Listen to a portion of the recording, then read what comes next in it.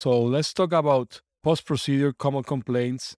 I put up a list, and I wanted to have your take on this.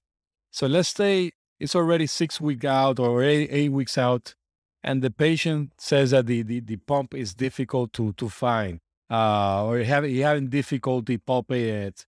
What do you tell the patient? It was such a common complaint in my practice that I actually even decided to create a YouTube video on what are the best practices to find the pump, how to locate the pump, how to deflate, how to inflate the pump. And there's multiple, ways to how to, grab it in your hand, which fingers to use, which muscles in your forearm to use.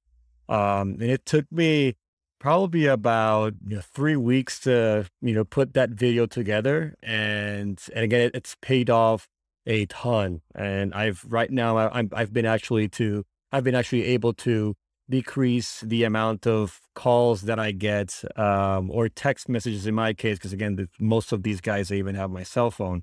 So that's one of the ways that I've been able to mitigate those complaints. But yeah, I mean, when the pump is difficult to find, I mean, you just have to sit down with them and you have to explain to them, what is the orientation of the pump. I show them the pump, like the keychain that the company provides. And I show them how to, how it's oriented within their scrotum. One of the best tricks that they can use is warm baths, because in the warm bath, the warm water will will make the scrotum be a little bit softer. The scrotum will be saggier, and they will be able to feel the parts a lot better. And again, know your audience. I mean, I try to avoid placing, for example, the Coloplast Titan implant tends to be a little bit more difficult to deflate because that button tends to be a little bit flatter, especially when you use a one-touch pump. So for those guys, I try not to use that pump if I'm using a Coloplast, or I would just go with the Boston Scientific pump so that they can actually feel for things. So again, I mean, it's just knowing your audience. If you have a really old guy, I try to avoid, placing a difficult pump that they're going to struggle with. Yeah, definitely. I mean, then you can try. You think when you're doing the procedure is perfect, and then it retracts, or let's say it's 6 months after the procedure and they're still having issues. What do you do then?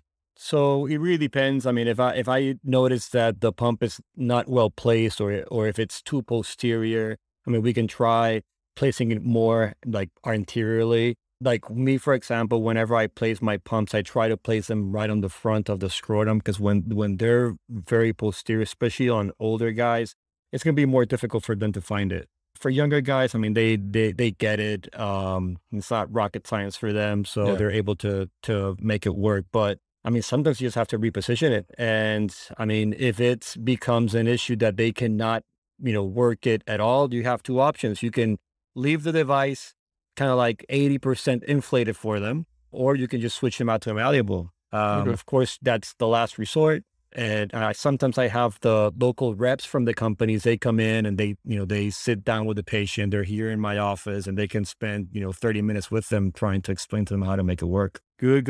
And it's a good thing that you mentioned the malleable. I mean, I don't use it that much, but there's some patients that's the way to go in order to prevent any problems. Let's put it this way. I just recently, probably about 6 or 7 months ago, I had this patient who he came into the office, he requested the inflatable penile implant. We put it in, and then post-op, I find out that he comes in for his post-op appointment. I teach him how to use it. I send him the video for him to start, cycling the implant.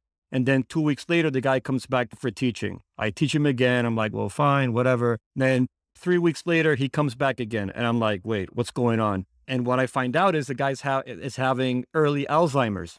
And I didn't even know from prior to the surgery. And right now, the guy has already showed up to my office like 5 times. So those are the types of things that you have to be aware of.